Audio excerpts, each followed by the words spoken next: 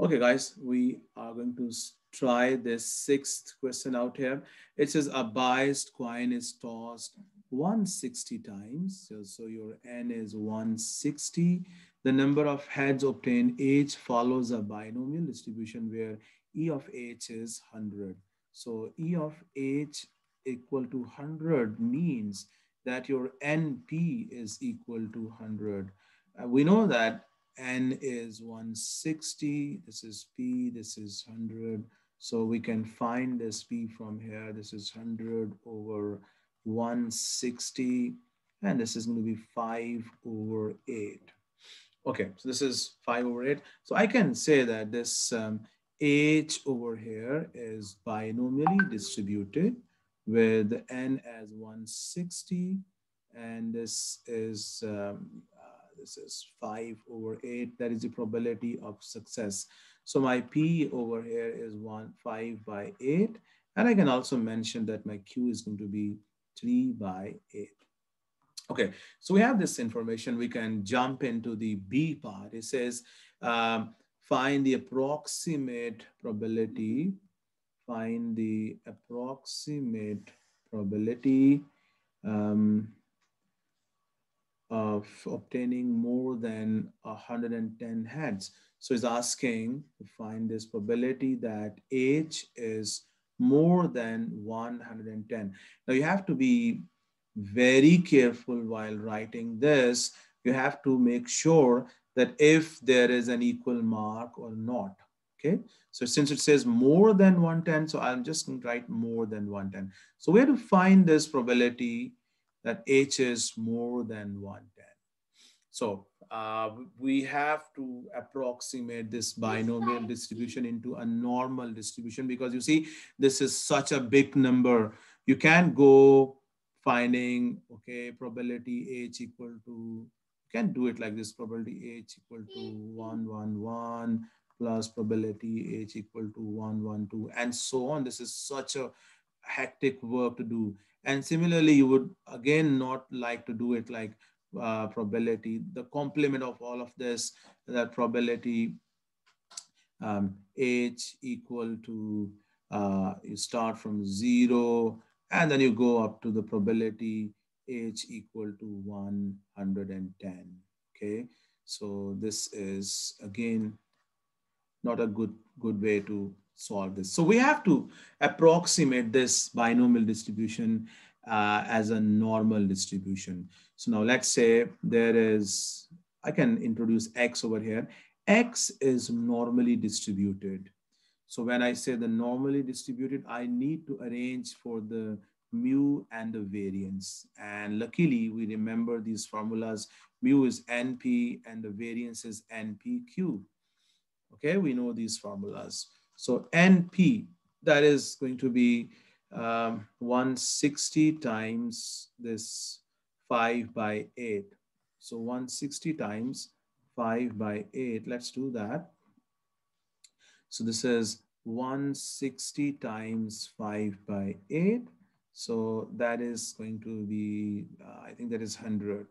Yes? Hmm. 8 twos are, yeah, okay.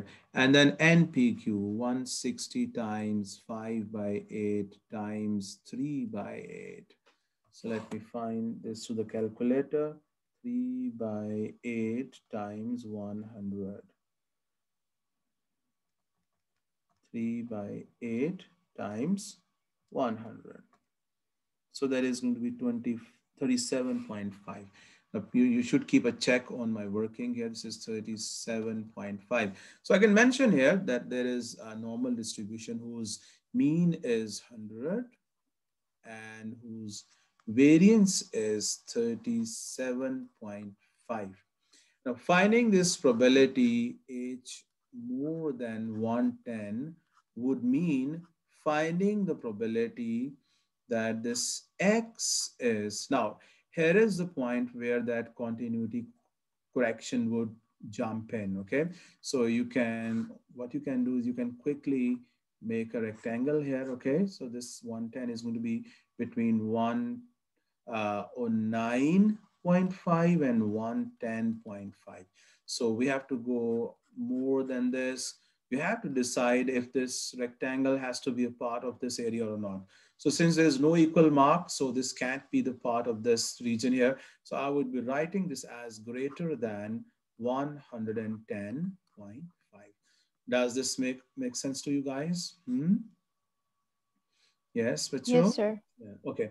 Now, once you have introduced, you have got this into the hands of a normal distribution, the rest is a piece of cake for you because you know that now you will be standardizing this. This would now become z is greater than, I'm going to use that formula that z is going to be x minus mu over the standard deviation. Okay. So this is going to be 110.5 minus what was the mean here? That is 160 over, oh, this is, sorry, the mean is 100. Sorry. So this is 100.